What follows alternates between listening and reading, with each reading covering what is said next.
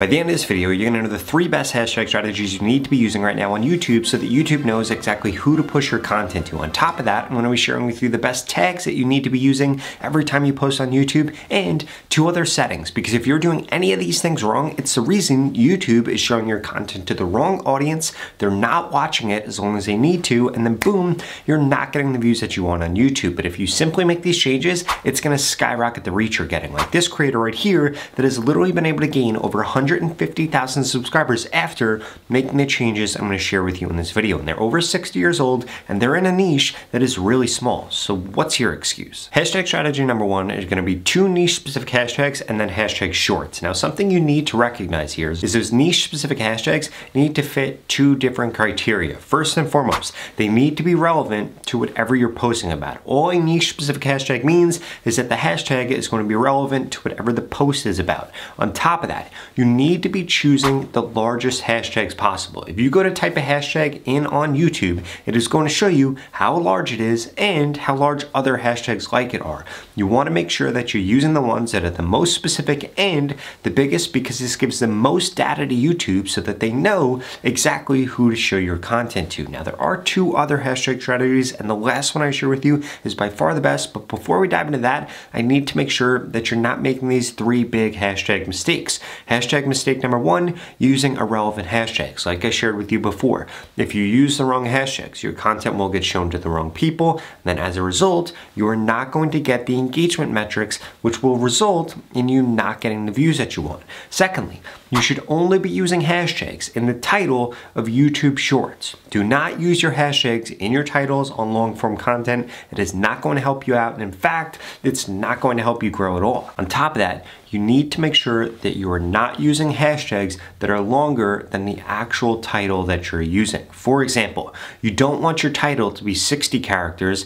and then your hashtags be 70 characters. Now that wouldn't be possible because there's a character limit on YouTube titles, but you understand the point that I'm making. You don't want your title to just be a bunch of different hashtags because it makes it really hard for the YouTube algorithm to actually pick up who they should be showing your content to. And ideally, you want your title to show above the fold and your hashtags really just to help with that metadata that will help your content get pushed further by YouTube. Hashtag strategy number 2 are going to be 2 niche specific hashtags. And remember, these need to be the largest niche specific hashtags that you can go after, and they need to be the most relevant. Now, before we get into the last and best hashtag strategy that makes the most small channels on YouTube go viral, we have to go over the best tags for you to use and those 2 secret settings that you need to make sure that you're turning on so YouTube actually shows your content to the right people. Now, when it comes to tags on YouTube, there are 2 different sets of tags that you need to be concerned with. The first set of tags, if you come into details here and scroll down,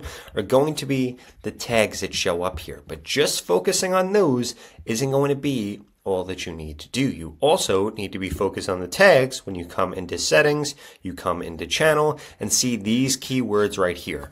Now these channel tags, these are where you're going to put the really broad things and all of your competitors. Now ideally, you can have 500 characters here. I would put anywhere above 400. So if you watch my channel, you know this, but I post about Instagram, I post about YouTube, I post about TikTok. My name's Robert Benjamin, which is why I have all of these different things here. Essentially what I did, so all the different search terms I want to be able to rank for on YouTube, I went ahead and put them in my channel tags. And this is going to increase the rate that YouTube actually has the correct audience for my content. On top of that, what you need to make sure that you do is go to youtube.com/verify. If you haven't done this and it doesn't show that your account is verified, it's going to be the reason that you are getting 0 views in your content or that you're not getting very many views at all. So again, let's come back over here. These are going to be your channel tags, and then we have your post specific tags.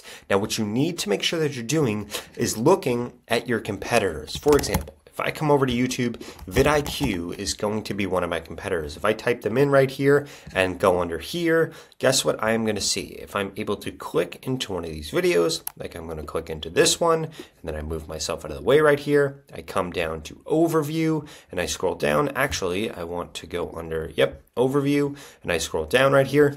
This is going to show me all of the different channel tags for vidIQ, and if I go under here, it is going to show me the tags that they used in this specific video. So As we can see right here, these are all of their channel tags. Now this example right here isn't great because this is actually an unlisted video that they only have shown here. So if we come over here and now click on this, go to here, overview, come down, this is going to show the tags that they actually used on this video. And what this is going to show me is what tags they're using, and I bet that you can figure out where I'm going with this. You want to go through to all of your different competitors, see what channel tags they're using, and then if you're creating content similar to another topic somebody else did, for example, this video about the best hashtags or the best tags to use, I'm going to type in best tags on YouTube, and then what I'm going to be able to see is I'm going to see some other people that made content on this topic. For example, this one right here.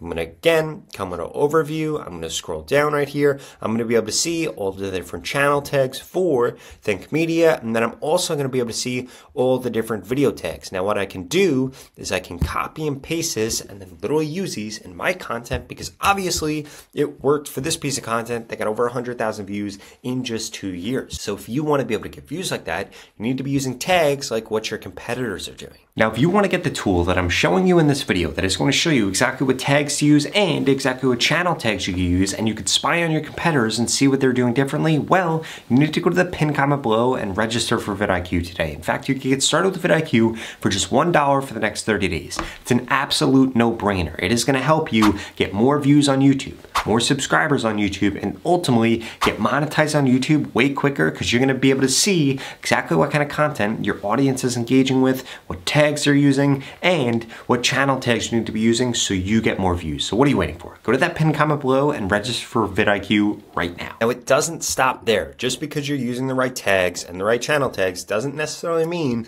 YouTube is going to show your content to the right audience. The other thing that you need to make sure that you're doing is coming into the details of your post. And you could do this on a long form video or on a short.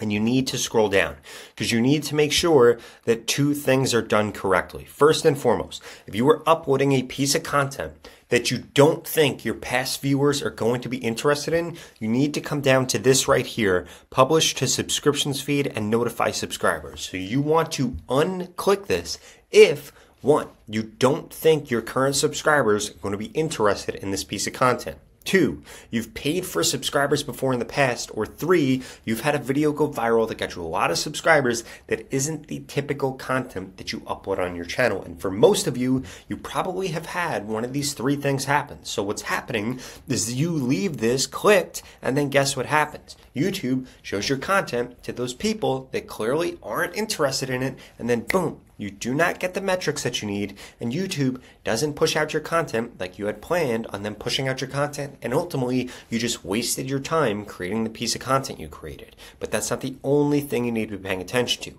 You also need to come down here to category.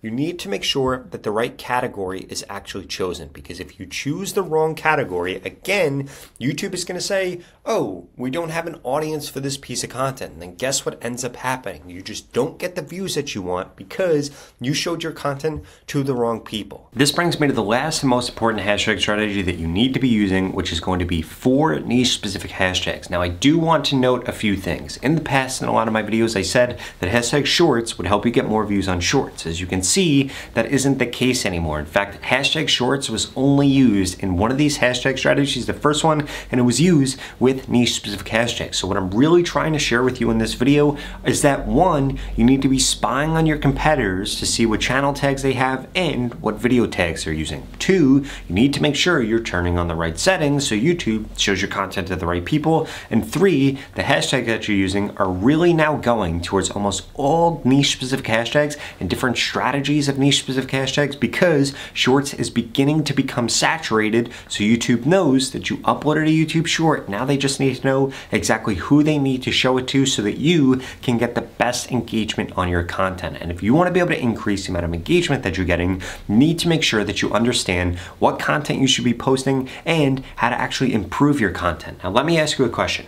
Wouldn't that be easier if you had somebody like me literally telling you everything you need to be doing differently, or what title to use, or even what content you need to make? Well, that could become a reality if you watch this video right here, where I explain the 3 different ways that we could work together so I can help you grow quicker on YouTube, guaranteed. And ultimately, you're going to be able to get more views, more subscribers, subscribers and get monetized way faster if you have somebody else helping you that's already done this all before.